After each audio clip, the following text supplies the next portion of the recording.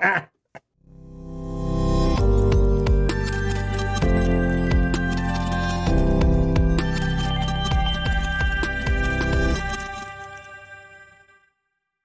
Hey guys, welcome to Elevated Systems. I'm your host CJ. Now, just before the new year, I posted a video about this, the new M1 Mac Mini. Not this exact Mac Mini, an identical model, but a different Mac Mini. I returned that Mac because, well, it just didn't work. So, I guess if you haven't seen that video, I just gave away the ending, but if you want to see how it failed and all the steps I went through to try to make it work, feel free to check it out. However, more spoilers by the end of the week, because just a little behind the scenes of that video, I edited it all together so it looked like I did it all in like an evening, but in reality, the gap between first trying to set up the computer and when I did the first OS reinstall was a full week. A week when I researched the problem and potential solutions. I emailed Apple Media Relations for any info or comment on the problem, but I didn't get a response. I called Apple support, but the automated system, despite recognizing the proper serial number, couldn't locate the serial number, so therefore wouldn't give me the option to talk to a human being. I tried to make a service appointment, but there was nothing available. Now, in fairness, there is only one Apple store in my entire city, and dude, they have very limited appointments available, and I just wasn't able to get one. I talked to some Mac users I know who actually told me to just factory reset the system, which in actuality was the worst advice possible, but I'll get into that. In the end, I just gave up, which you have no idea how hard it is for me to do, but ultimately, I just couldn't find a solution to the problem, and despite many viewers chiming in with some good guesses in the comments, none of them had the answer either.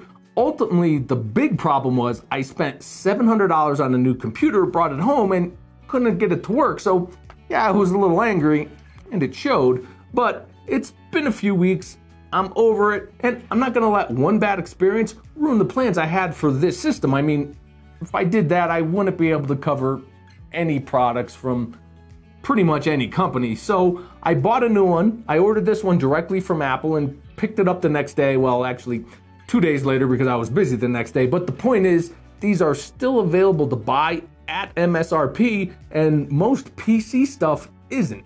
So I'm gonna take you through successfully setting up the Mac Mini, but first, let me explain what the problem was with the first one, because even though I couldn't figure it out and pretty much nobody who watched the video could figure it out, when I picked up this Mac from the Apple store, I asked the Apple Genius guy there and he knew exactly what the problem was. Apparently, all the M1 Macs, not just the Mini, the MacBooks too, had a problem in the firmware which broke some things. Most notably, the macOS recovery functions. Now, in most cases, this problem wasn't noticeable and the Mac set up and ran just fine. But if for some reason you wiped the system and reinstalled macOS, you'd be greeted with the exact same problem I ran into. So basically, if you haven't updated your Mac Mini yet to Big Sur 11.1, you should. Now, initially, I didn't reset the Mac. I just tried to set it up right out of the box. So basically what I was told was this happened with several, he didn't define several, but several Mac M1 systems. He speculated that what probably happened with these systems is that during the QA process, there was some other error detected which led to a system reset, which, like I demonstrated, appears to go just fine until you try to set the system up. So first, update your system, but if you do run into the problem, the guy said that they had them in stock, they were just exchanging them for brand new systems in most cases. Now, if you are a power user and have another Mac, you can use the Apple Configurator 2, which has the ability to update the firmware, or there is an Apple support doc, I'll put a link in the description, that'll take you through the process of correcting it through, well, many commands you need to type precisely into the terminal in a specific sequence. I'm not recommending that, I'm just saying it can apparently be done. Okay, that whole experience, that's behind me. Let's go over the future, why I bought another one, what my plans are for, and who's the target audience. I guess I should start with the target audience, and That's PC users, not all PC users, just the PC users who either A, saw all the hype around these M1 Macs and are thinking about making the switch, or B, need a new computer but can't find an affordable PC or the parts to build a new PC.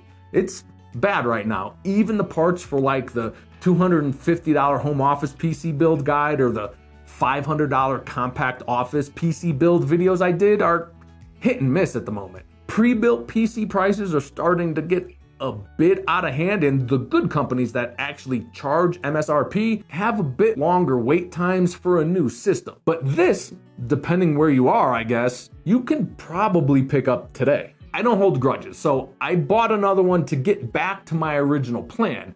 Me, a complete Mac novice, a noob, I'm gonna do all the workflow I would normally do on my production workstation PC on the Mac Mini, and I'm gonna take y'all along for the ride. So this isn't a traditional review per se. I'm not gonna run a bunch of benchmarks or highlight a bunch of Mac specific software that I don't know how to use. There are a ton of those reviews out there, a lot of really good ones, but they're almost entirely done by experienced Mac users. So when they say something like, this Mac M1 Mini outperforms my $3,000 2018 MacBook or my $5,000 2019 iMac, I don't know what that means. I mean, I get the price point, but I don't have a frame of reference for the performance comparison. But if I say, for example, this thing performs like a Ryzen 5 3600 RTX 2070 equivalent PC, you probably get it.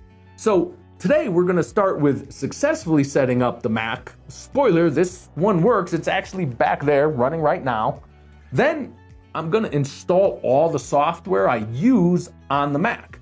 I actually have a couple hours of footage that I'll try to edit down to a digestible level. I'll probably skim through the software installation after the first one because it all worked pretty much the same way, but this is also about taking you along for the Mac experience from a PC user's point of view. There'll be chapter markers below, feel free to skip around, and I'll be back at the end to highlight my first impressions of the Mac Mini, some of the problems I encountered, and some of the little quirks of using a Mac, and my initial impressions of the M1 Mac Mini. Then finally, I'll let you know what my future plans are for the system.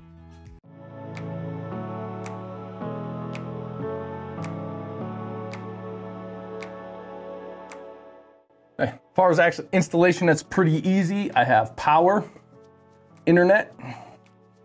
Okay, this is a Thunderport cable for my second monitor, an HDMI for the first monitor, and then finally is my mouse and keyboard, which will go in the USB port. And that is it. All right, let's get it powered up and hopefully set up into the operating system.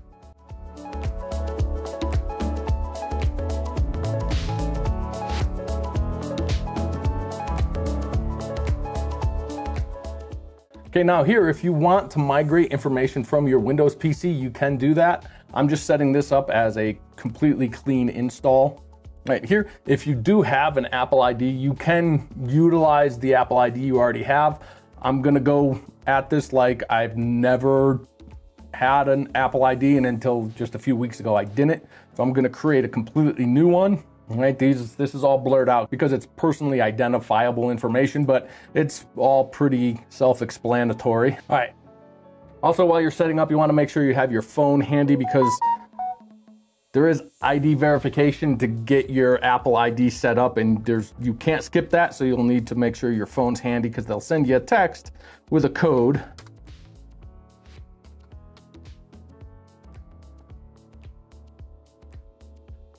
All right. Fingers crossed.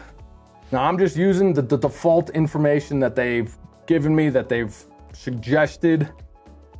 The only one rule that I really know of here is that your name, your account name, has to be separate from that Apple ID name that you just created.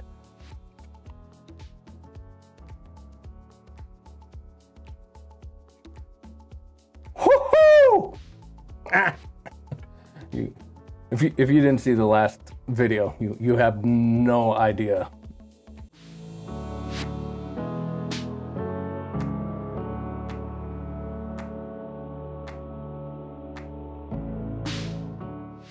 Don't need that. As a brand new Mac user, I can definitely see Siri being extremely helpful, so we'll enable her. No. Oh, definitely dark. Oh, yeah. Your keyboard cannot be usable until it's identified, okay? This is a Windows keyboard, and I did make sure to ask before I bought it that a Windows keyboard will work with Mac, but you might have to go through this step. So press the key immediately to the right of the Shift key. So I guess for me, that is the Z key. And to the left of the right side. Okay, so that is the question mark. And yes, that's what it is. It's the United States keyboard, so it identified it. Okay, and now, finally, it looks like I'm in the Mac desktop. Oh, but, okay, I'll pull back to show you. Okay, so I guess the first thing I have to solve, my top monitor is actually mounted up here upside down, so I have to flip the display, the top display. And again, I am a complete noob to Mac, but I have been reading up on it, so I should be able to find this in here. Displays, okay, and all right. So here's just a pro tip for you. When you're working with a display, now I have to rotate this display that's already upside down. That means all my mouse movements are inverted. So to be able to easily do this, just flip your mouse upside down and then just use your thumb to click, and now I can actually move, and I want to change to 180 degrees. Should do it. S. And now flip my mouse the right way and confirm. Now down on my main display, it still has me set up as side by side, so I guess I can go here to arrangement. Yeah, okay, so this is my bottom display, and that's my top display, so move that there. All right, that's it. So that was pretty easy to set my displays up. So now I have top and bottom display, and my little close buttons are on this side. Okay. Okay, guys, we're set up now. So let me just quickly go over how I have this all set up.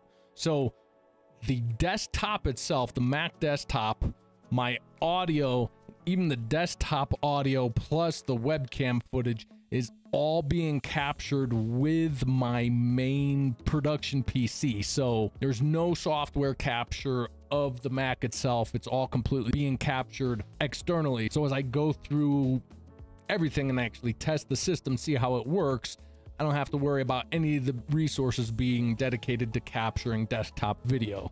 As far as continuing to set up, so the next thing I'm going to do is set up my external drive. So just as a recap, this is a 1 terabyte NVMe M.2 SSD that I have in a Thunderbolt 3 certified external case. So I'm gonna plug that in right now and see if I can get it set up on the Mac itself, because it'll be the first time I've actually set up an external drive on a Mac.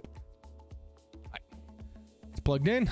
Okay, your disk was attached, not readable by the computer. Well, let's initialize. Okay, external. Yep, that's the one I'm looking for. Capacity 1 terabyte, uninitialized. It is completely blank, like it's out of the box. Copy a volume or restore a disk image. Don't want to do that. Oh, erase and reformat the selected volume. Yep, I want to do that, I think. Okay. So the APSF is the Mac format, but I want to be able to swap this back and forth to get assets that I'll need off my main PC, because as I do video editing, all my audio files and stock footage and all that is on my main PC, and I'm gonna want to swap files back and forth. So I think the one to go with is exFAT here. We'll call this Mac External and see if that works. To continue, and it looks like I have a initialized and ready to go disk. Oh, not downloads. This is the whole bear with me part when I figure out file. It's Finder. Here we go. Aha, Mac External. Should be nothing there. New folder. Okay. That's an assets folder I just created real quick. So that's assets I can bring over from my main PC to here. Okay. So for all intents and purposes, I think that worked out pretty well. So task 2 completed. Not bad. All right.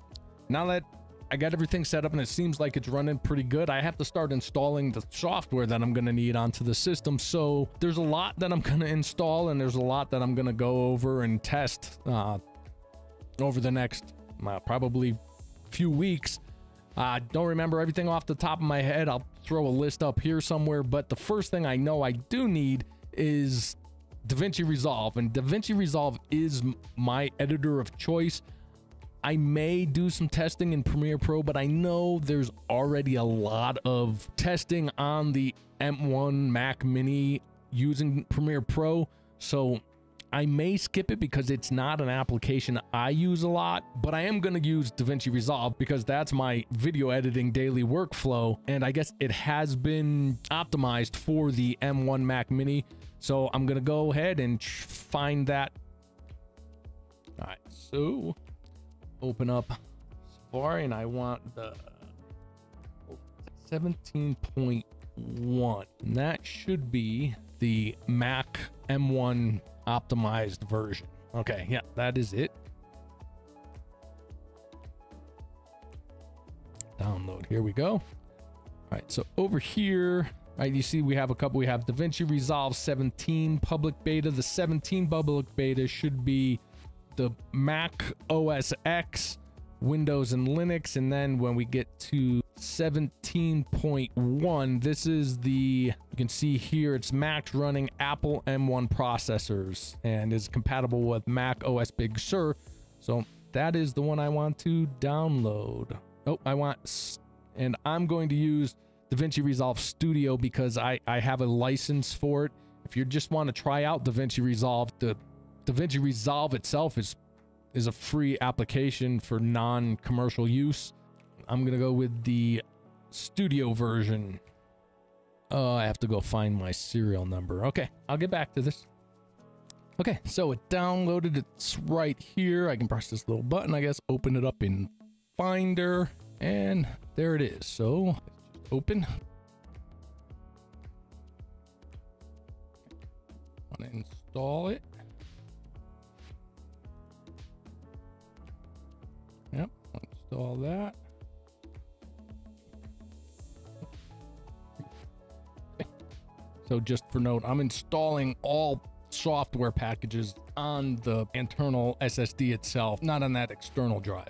I'm not even sure if that's a option, but Mac sure wants your password a lot.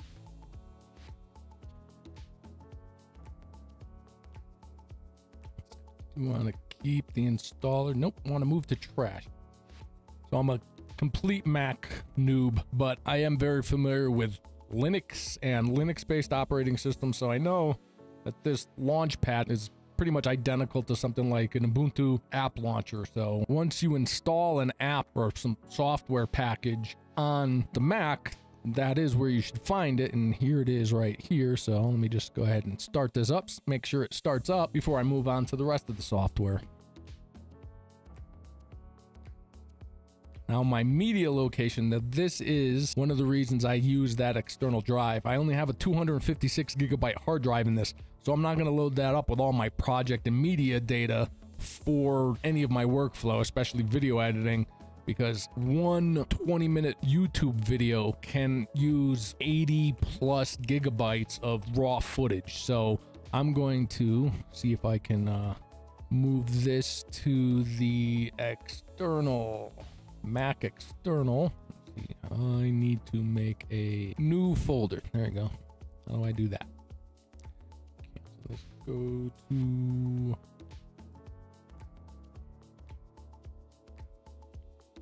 Okay, looks like it's working well, just like I would expect it. Now I'm going to just drive on and continue to install all the software that I need.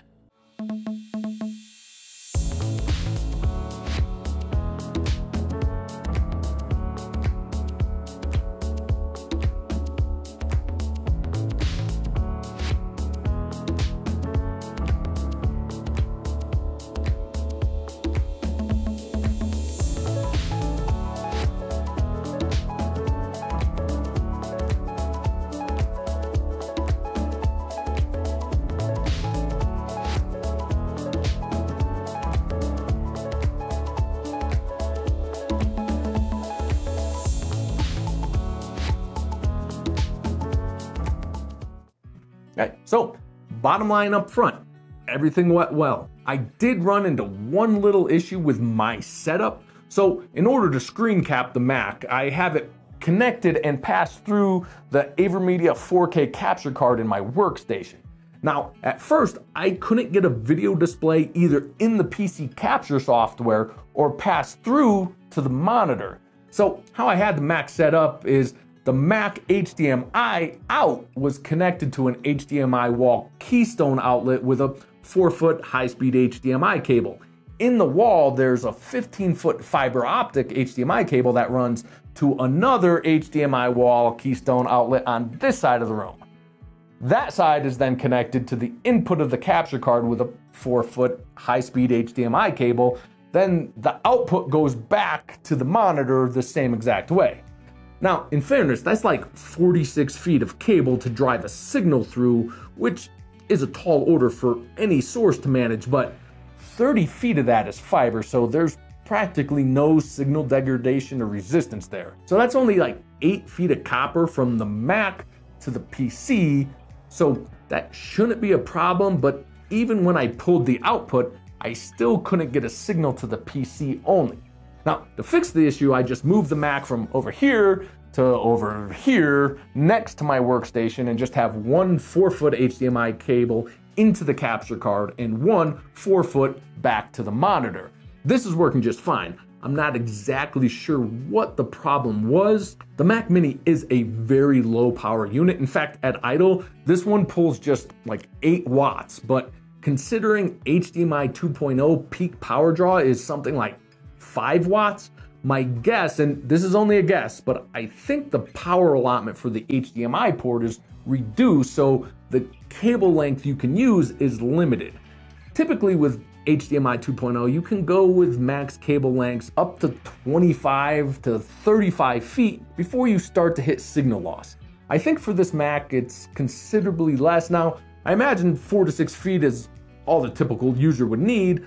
I have a bunch of HDMI cables of various lengths I can test, so I'll do some follow-up testing because there are situations where you may want or need a display device farther away. As far as other issues, I heard there was an issue using streaming services like Netflix on the M1 Mac, so I logged into my Netflix account and tried it.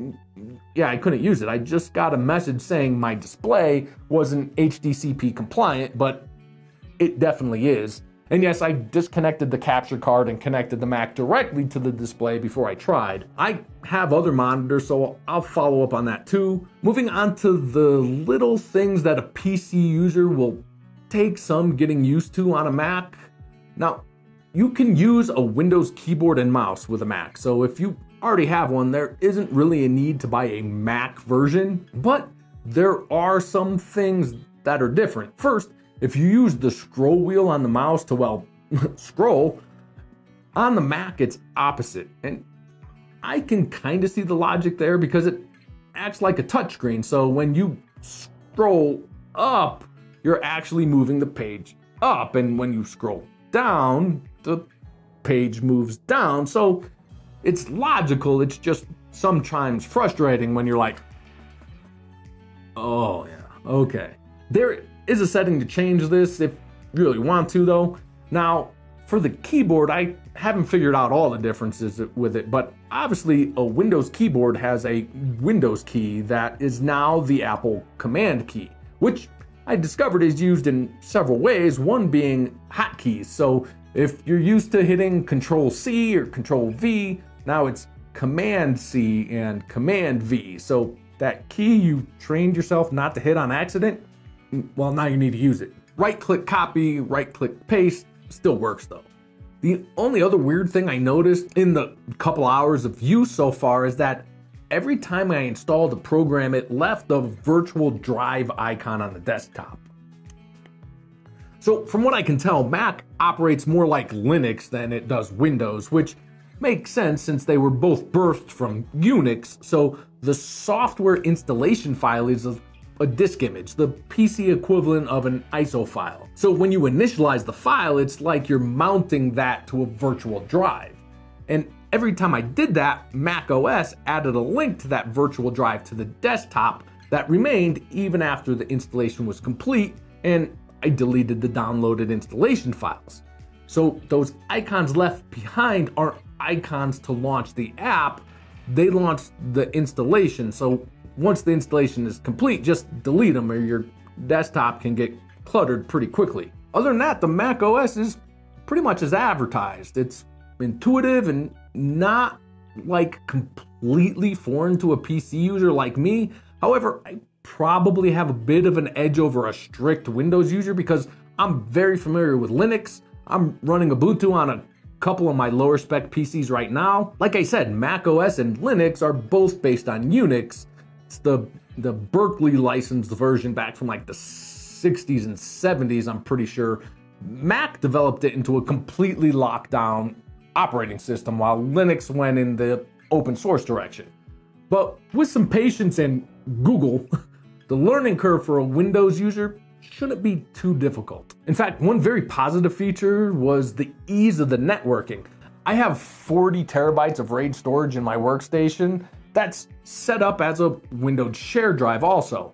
On the Mac, I just opened the network folder in the Finder and all the PCs that were connected to my home network showed up. I just clicked on my workstation, logged in with my Windows info, and had access to the shared storage. So the whole using the external drive to transfer assets back and forth isn't even necessary now. As far as my first impressions of the Mac Mini itself, well, it's pretty much as advertised. It's very responsive, apps launch quickly, all the software installed without any apparent issues. The computer itself, well, you just forget it's even there. It's cool, silent, it sips power. I think 18 watts is the max I've seen it draw from the wall so far.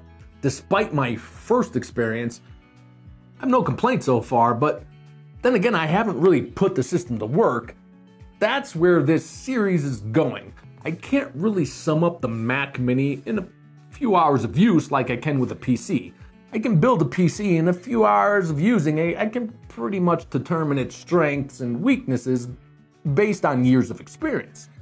I don't have that experience with Mac, so I'm gonna try to gain some as I use the system for a while, and I'll take you along with me. So the plan is to actually use all the software I just installed in my regular workflow. I'll record the experience and share it here on the channel. It'll probably be, I don't know, 3 or 4 videos that, as long as I don't run into any problems, I should be able to upload every few days. In the end, I'll sum up everything and with the goal of giving the target audience a recommendation for or against the M1 Mac Mini as a viable alternative to a new PC. The criteria are the same as always: price to performance. If this performs to or outperforms a similarly priced PC, well then it's a winner. If not, then we can look at some other alternatives maybe. Also, I need to determine if I can do everything I do on my PC on this Mac. But that's pretty much it. If y'all want to check out the series as well as all the regular content I'll still be publishing every Sunday, be sure to subscribe. If you have any questions, be sure to ask in the comments. The benefit of being a smaller channel is I can still respond to pretty much all the comments. I hope to see you in the next one, guys. Until then, stay safe.